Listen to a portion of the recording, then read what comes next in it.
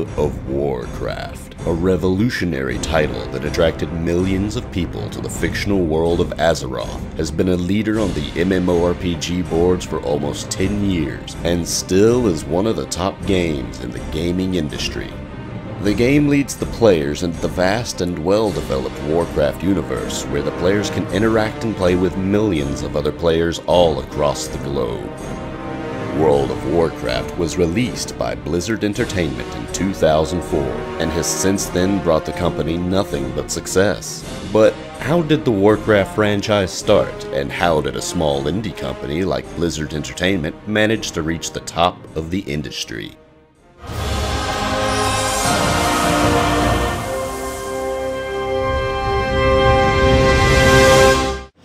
Open a gateway to a world where orcs and humans battle over land, sea, and air for the dominance of Azeroth.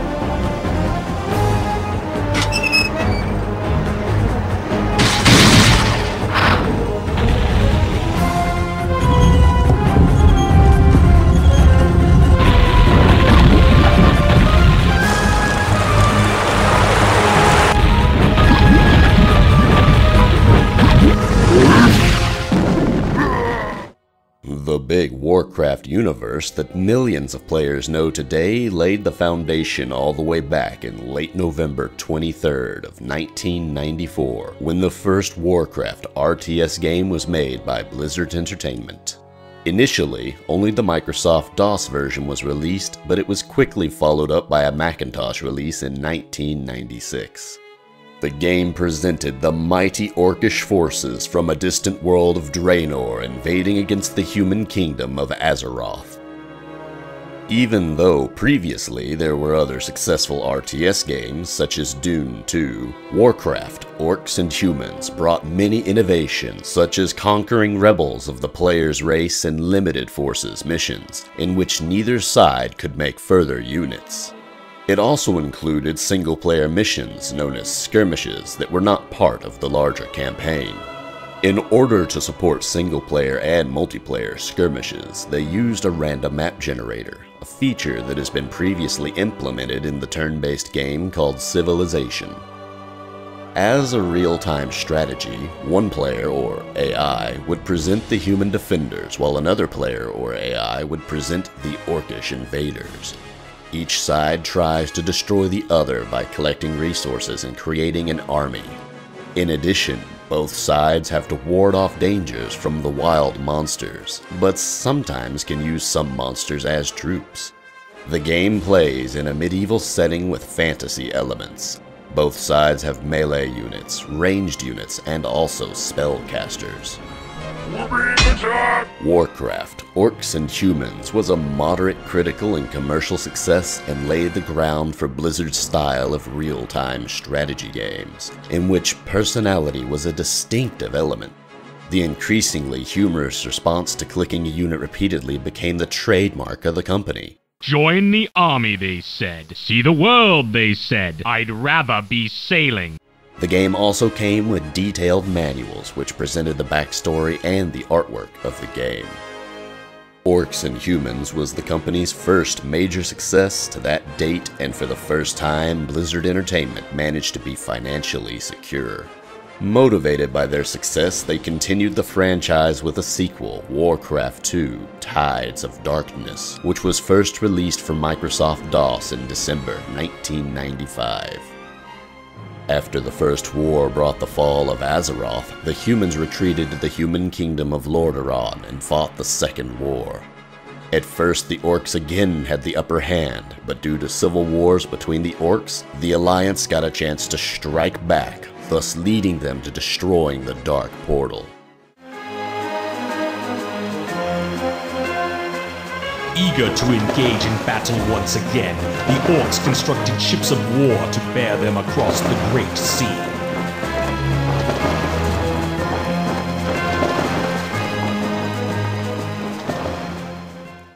They continued the story with the expansion pack Beyond the Dark Portal, which was released in 1996. The Alliance believed that the Dark Portal was fully destroyed. However, a rift still remained, and the Alliance, expecting an attack, sent an expedition led by the Alliance Supreme Commander Turleon and the mage that destroyed the portal, Khadgar. They managed to destroy the portal, however the whole world of Draenor collapsed due to the energy created by Ner'zhul's portals. Warcraft 2 had some major improvements compared to its prequel. It received strong positive reviews and was a big step for Blizzard as a younger company. The game had so much success that in late 1996, Blizzard released a compilation of both the original game and the expansion called The Dark Saga for the Sony PlayStation and Sega Saturn. The BattleNet edition of the game was released in 1999. It provided Blizzard's online gaming service, BattleNet, and replaced the Microsoft DOS version with a Windows one. For the first time, the game came with a level editor. The game's map editor allowed gamers to develop scenarios for use in multiplayer contests and against AI opponents. After their success, Blizzard Entertainment didn't want their franchise to become stale, so they advanced to a new medium, the point-and-click adventure. 3 great wars between the human alliance and the Orcish invaders have laid waste to the once proud realms of Azeroth. 22 years have passed since Blackmoor found the young Orcling.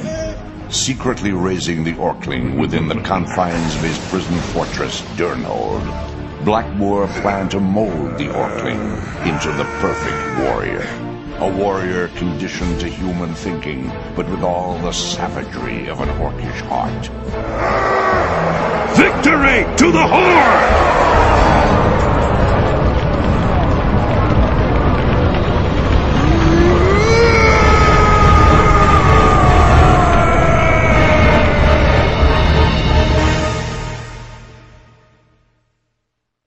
Blackmoor! Tonight you sleep in hell!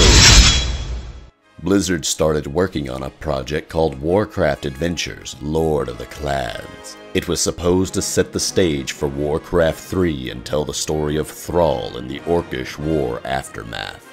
The game was set to release in late 1997, but it was pushed back to 1998, as now Blizzard was a financially secure company and they didn't have to rush projects in order to not run out of money as they had done previously.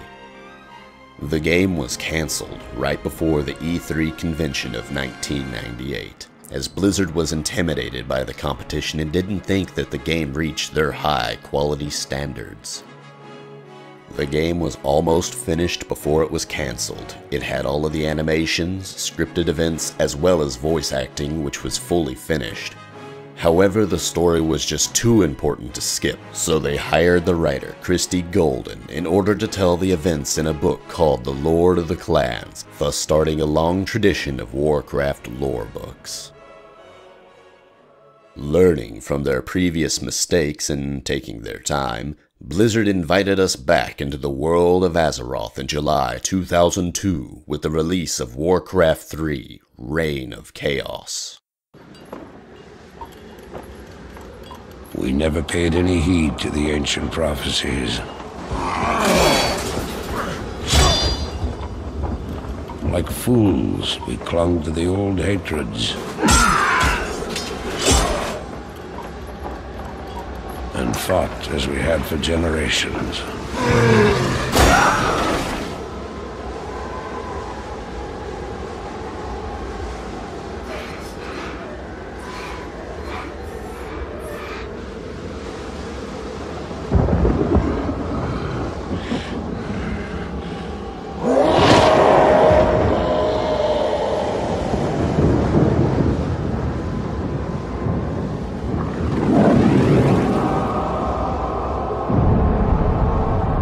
Until the day the sky rained fire, and the new enemy came among us.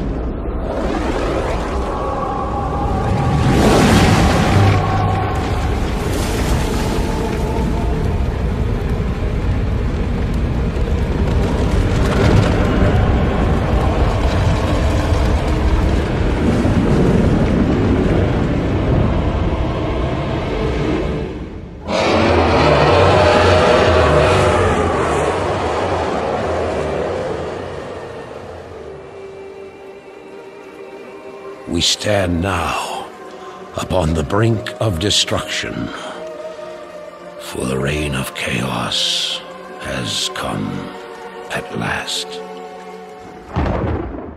The game proved to be a bestseller and one of the most anticipated and popular computer game releases, with 4.5 million units shipped to retail stores and over 1 million units sold within a month. Warcraft 3 won many awards, including Game of the Year from more than 6 different publications. After years of languishing in captivity, the remaining orcs on Azeroth were liberated by a former orc slave named Thrall. This young shaman and his reformed horde fled to the continent of Kalimdor to escape the invasion of the Burning Legion, a demonic army that sought to ravage all of Azeroth. To weaken the world's defenses and make their onslaught easier, the Legion unleashed a horrifying new weapon, the Undead Scourge. Prince Arthas Menethil of Lordaeron fought bravely to protect his lands from the enemy, but his fear, dedication, and desperation led to him joining forces with the Scourge's mysterious leader, the Lich King. Back on the continent of Kalimdor, Thrall's horde set aside old hatreds and united with the other races to thwart a massive Legion assault helmed by the demon lord Archimonde. At great cost, the unlikely union of humans, night elves, and orcs defeated their enemies atop the sacred Mount Hyjal by destroying the Burning Legion commander Archimonde.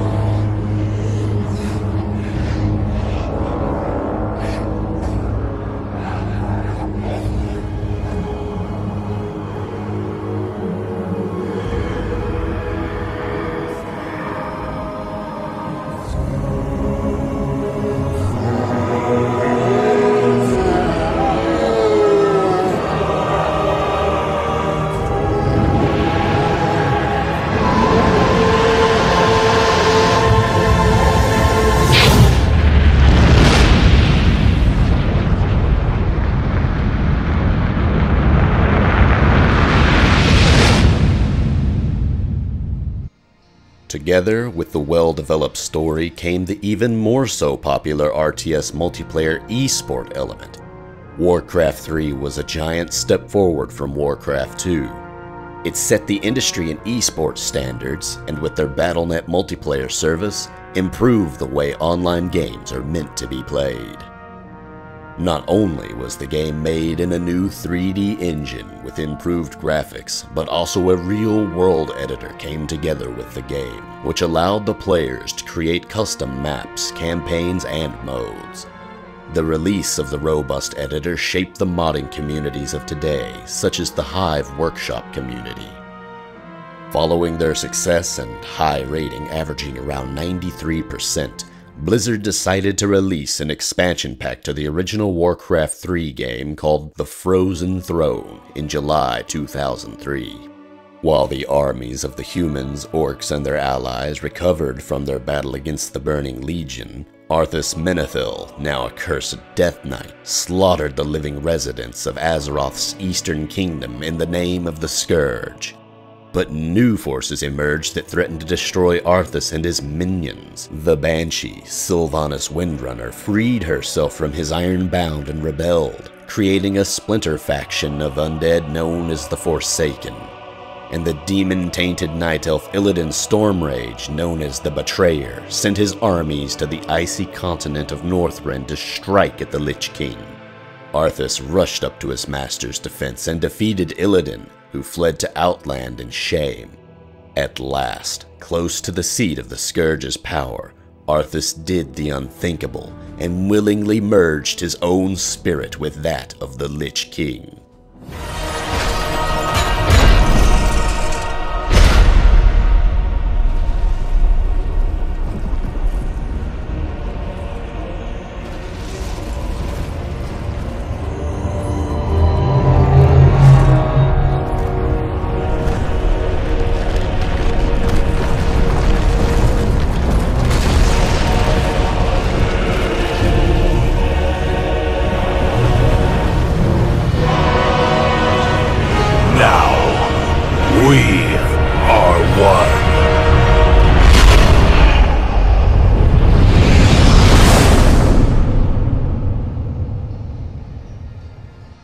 The game also came with a few upgrades and additions, such as new units for each race, 2 new auxiliary races, 4 campaigns, 5 neutral heroes. An additional neutral hero was added in April 2004 and 2 more were added in August 2004, and a new separate RPG campaign going through the adventures of Rexxar and the foundation of the new Horde. After the big success with Warcraft 3, Blizzard announced something big, new, and risky.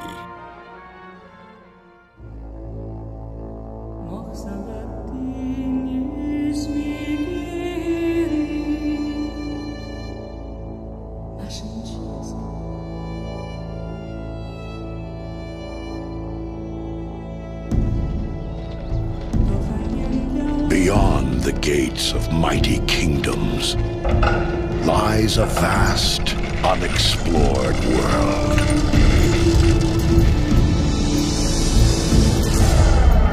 A world of honor.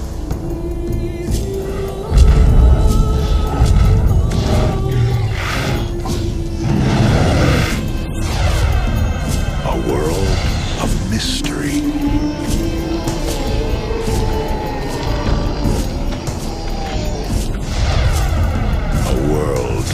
Danger.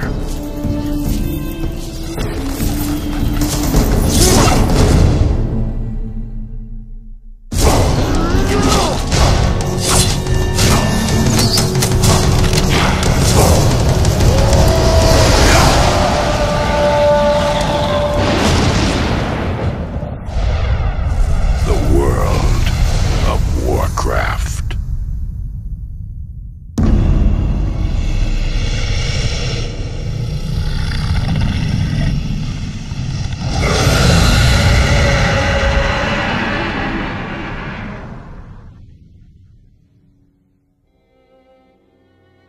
World of Warcraft was first announced by Blizzard at the ECTS trade show in September 2001. Development of the game started in 1999 and took roughly 4 to 5 years, including extensive testing. World of Warcraft used a modified engine of the Warcraft 3 engine. The idea of the game amazed many people. Blizzard promised an alternative realm, an open environment which its players could do whatever they want in their own way. They can create and customize their own characters, and that character would progress every time you played the game. What Blizzard promised, they had also delivered. World of Warcraft was a global hit, and before the launch of the first expansion, The Burning Crusade, WoW had already reached more than 7 million subscribers. At first, Blizzard only expected 400,000 subscribers, even though they knew they would need at least 1 million to break even on the game. However, World of Warcraft grew beyond their wildest dreams. It gathered so many players at start that their servers couldn't even support the numbers. World of Warcraft did not only introduce questing and exploration, but many different dungeons all over Azeroth where players had to band together in order to defeat the evil bosses. However, for the advanced players, there were raids. Raids are complex dungeon encounters that require up to 40 people groups, with the main boss at the end of the raid, which took a lot of planning and skill in order to defeat. However, in 2005, the players' skills were put to the test with the release of the first battlegrounds, Alterac Valley and Warsong Gulch, making PvP one of the most important elements of the game today. Ever since its initial release, Blizzard was adding more and more content in the form of patches. First most notable ones were the Gates of Ahn'Qiraj and the Shadow of the Necropolis, introducing group events and raids never seen as of yet. Blizzard realized the popularity of the Warcraft series and the fan base around it and decided to spread the universe outside the game, thus starting the Warcraft trading card game series, which was a competitive sport of its own. They also started producing high-quality figurines and toys for collectors. The Warcraft universe became so popular that Blizzard decided to make their own yearly convention, BlizzCon. The convention features game-related announcements, previews of upcoming games and content, Q&A session and panels, costumes and other contests, and playable versions of various Blizzard games. Blizzard, realizing the initial success of the game, decided to improve it with a new expansion announced on the first BlizzCon of 2005 called The Burning Crusade. Imprisoned for 10,000 years.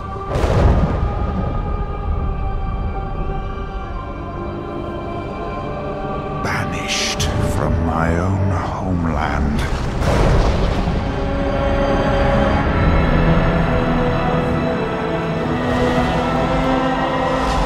And now you dare enter my realm.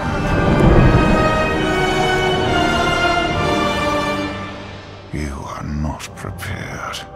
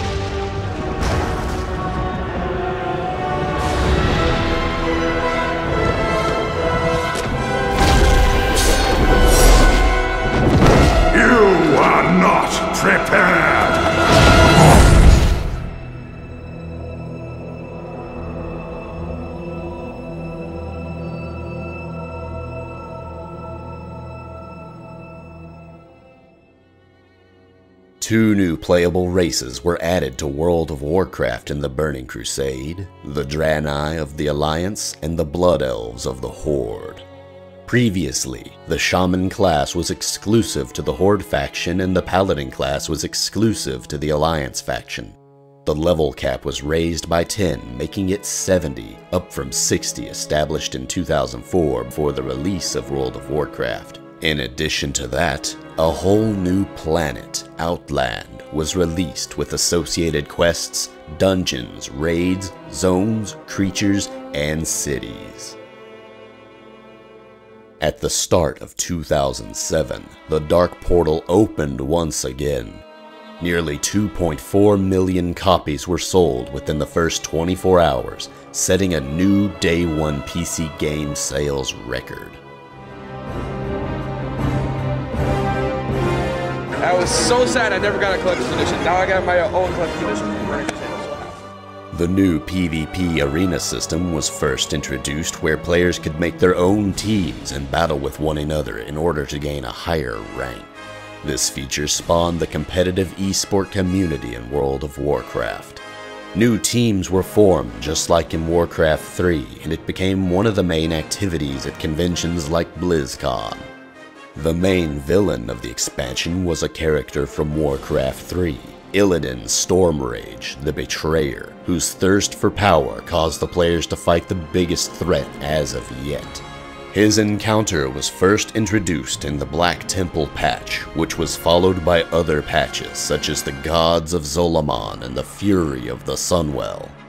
Many new unique features were added in the Burning Crusades as well, such as the guild banks, the heroic mode dungeons, and an in-game voice chat option. On BlizzCon 2007, Blizzard decided to reintroduce the infamous human prince Arthas from Warcraft, and make him the main villain and a threat to the world of Azeroth and all of its living creatures. The new expansion was supposed to be groundbreaking and introduce a lot of new features, such as an entirely new continent of Northrend, the new Death Knight hero class, level increase to 80, and also graphical improvement. They also introduced the new phasing system, where the player's environment would change depending upon the progress that player has made.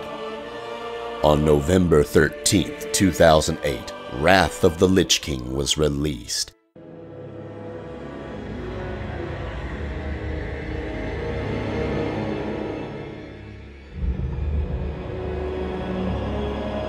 My son, the day you were born, the very forests of Lordaeron whispered the name Arthas.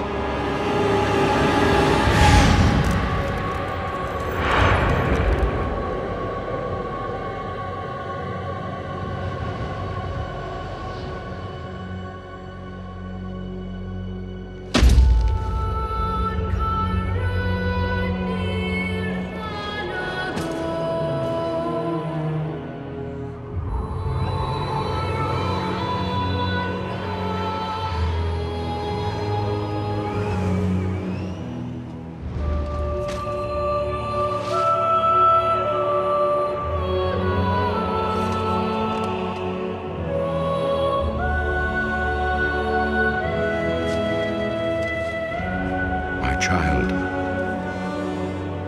I watched with pride as you grew into a weapon of righteousness.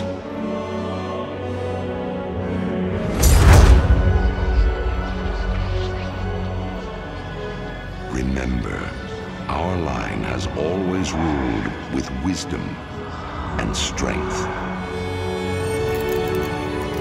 And I know you will show restraint when exercising your great power.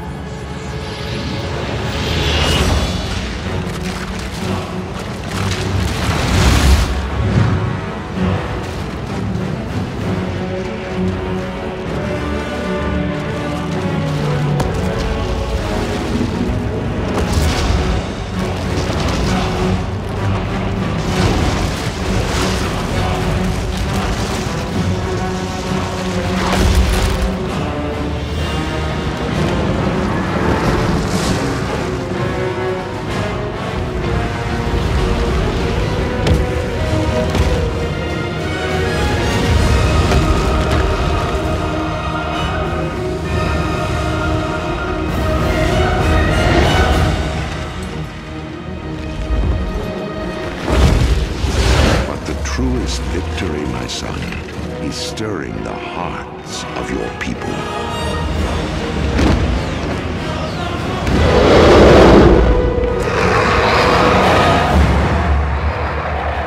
I tell you this, for when my days have come to an end, you shall be king.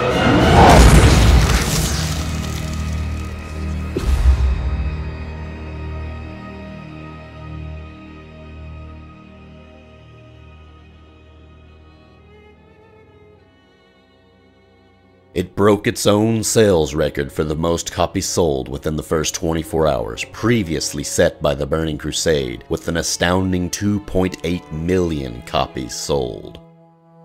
After the release, World of Warcraft gained more than 11 million active subscribers, making the population of Azeroth bigger than many countries around the world. Many new features were introduced, such as the new dual spec system and some user interface improvements. The game was also updated in many patches, such as the Secrets of Ulduar patch, where the players could unravel the mysteries of the ancient titans. Players had to prove their worth for the final battle in the Call of the Crusade patch in the Argent Tournament grounds. And finally, the expansion was finished off with the patch 3.3, Fall of the Lich King, where players had to make use of all of their previous efforts, band together and defeat the Lich King himself. By this time, Warcraft was firmly established as a cultural phenomenon. TV shows such as South Park referenced the game. By the start of 2010, Arthas, the Lich King, one of the greatest enemies of Azeroth, was vanquished, bringing peace to the prosperous world of Azeroth. While the players were fighting for the freedom of Azeroth, the developers were working on the newest expansion, the Cataclysm.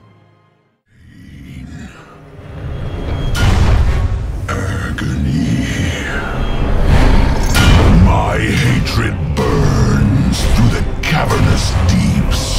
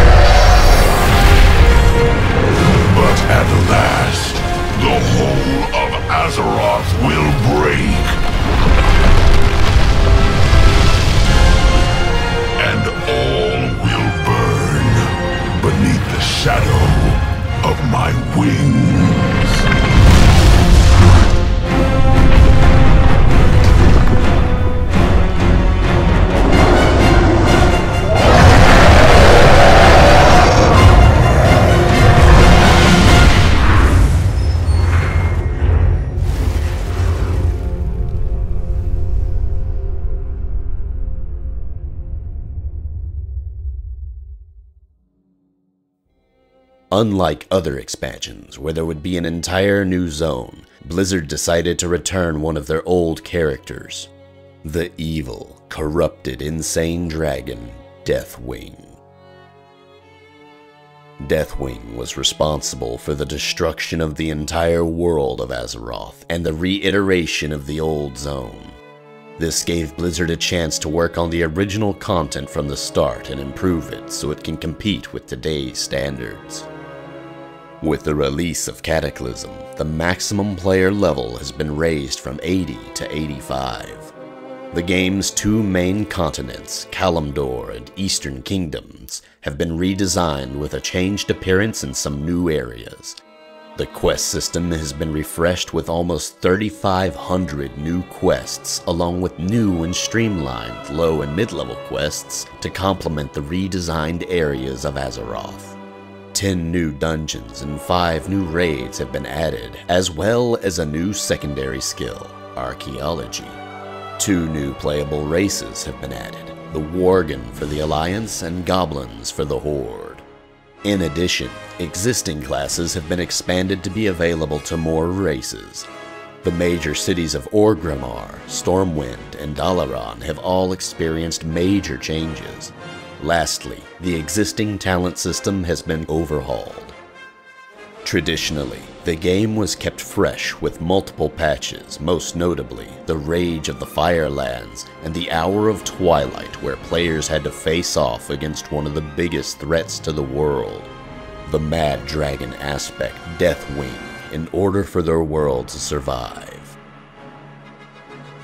Just when players managed to defeat the biggest threat as of yet, Blizzard introduces something completely new. But soon, we will face a new chapter. An adventure unlike any we've known thus far. A mystery shrouded by superstition. A land of forgotten power and ancient magics. And a people that may well change the fate of us all.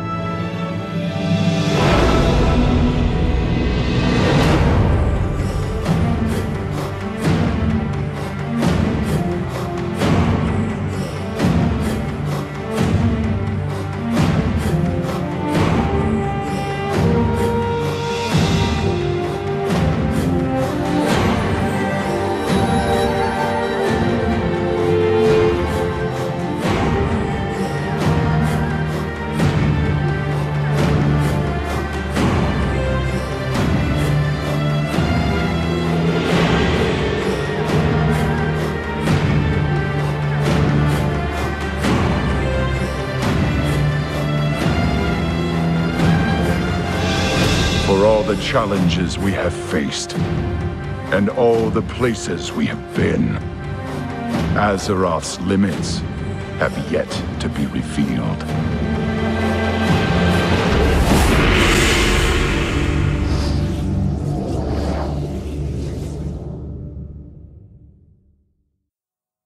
The dense mists around the homeland of the ancient Pandarian race were unveiled.